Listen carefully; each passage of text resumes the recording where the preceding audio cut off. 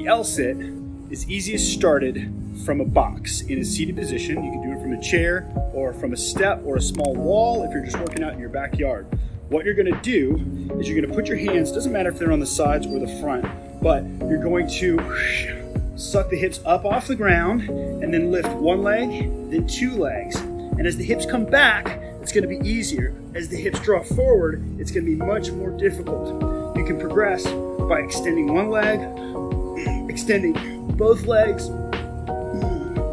but try this with sets of 10 seconds to start with, and make sure that you're using all of your body that you can think of to use. Pull up from your butt in behind, or pull up from your butt behind, and use those shoulders and triceps to create a joint stack that allows you to control yourself in the L-sit.